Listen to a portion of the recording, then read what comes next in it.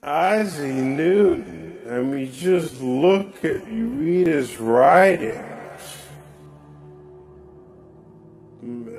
Hair stands up on, I don't have hair there, but if I did, it would stand up on the back of my neck.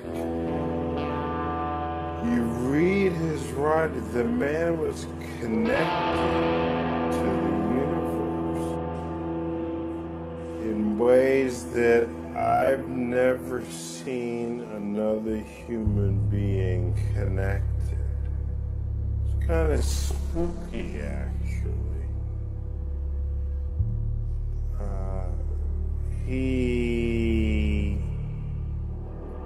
discovers the laws of optics,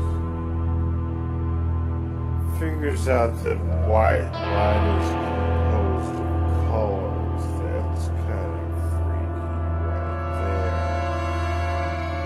You take your colors of the rainbow, put them back together, you have white light again. That freaked out the artists of the day.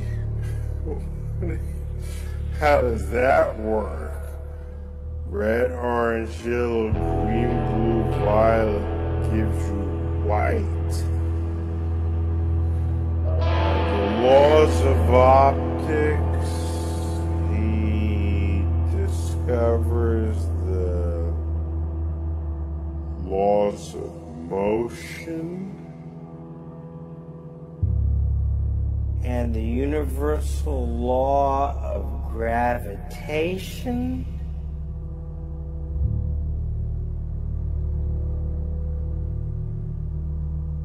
Then a friend of his says, well, why do these orbits of the planets, why are they in the shape of an ellipse?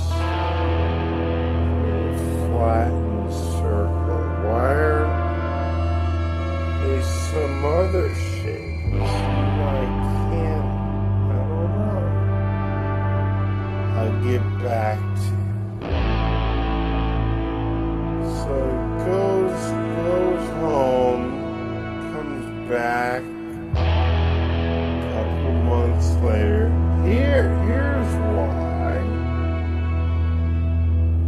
They're actually conic sections of a cone that you cut.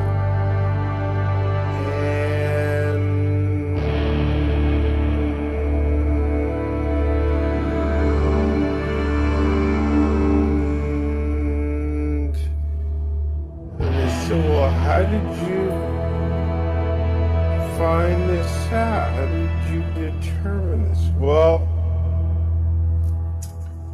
I had to invent the integral differential calculus.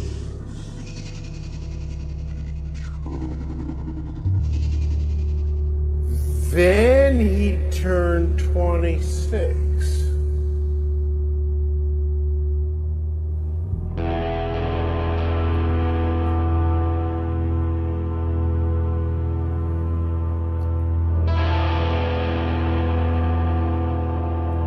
Then he turned 26.